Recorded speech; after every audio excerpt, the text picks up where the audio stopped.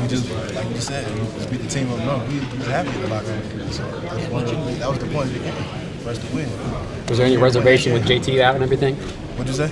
Was there any reservation with JT out? I mean, did that kind of put a damper on anything, in other words? You know, what our philosophy is, one guy, drops the rifle, somebody else got to pick it up. We're going to keep supporting him and hug him up. Hug up Cardale, just do what we got to do to win this game. Talk a little bit about Cardale. What's something that you know about him that we don't? We haven't talked too much. We haven't seen him. What's something about Cardale that gives you confidence in him? He's a competitor. That's one thing I really can't say. He's a competitor.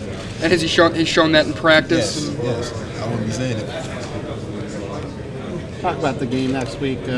Looking for a little redemption after what happened last year. He's going to worry about us, what we can control, what we can handle. Get after it, start tomorrow, and just be ready on Saturday.